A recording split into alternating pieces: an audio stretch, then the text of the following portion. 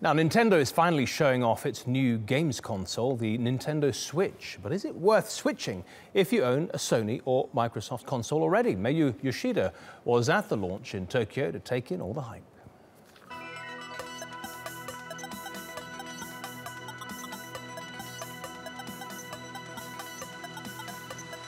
All this for this, the Nintendo Switch. The hybrid console can be played at home and on the go. It comes with a modular controller smaller than a smartphone, and motion sensors enable players to feel the action.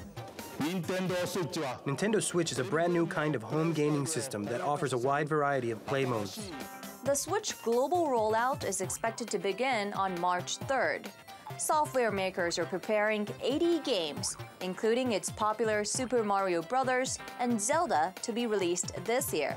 I think the software that they showed, in particular for me personally, Zelda and Mario looked spectacular. So I think we are very happy for Nintendo, very happy for the business.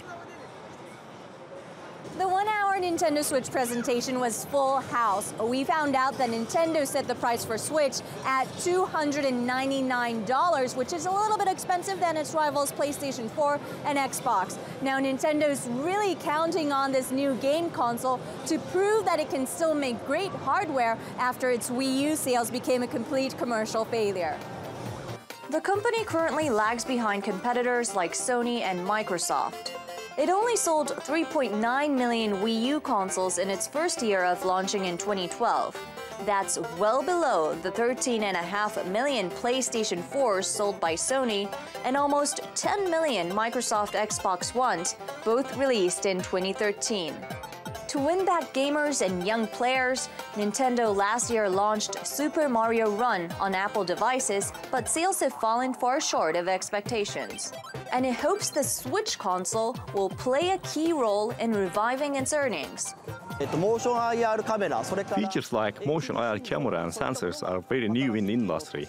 It's very Nintendo. Analysts say the first couple of weeks of sales will determine whether Nintendo can make the switch from struggling competitor to console powerhouse, and in the process, get back in the game. Mayu Yoshida, Tier 2 World, Tokyo.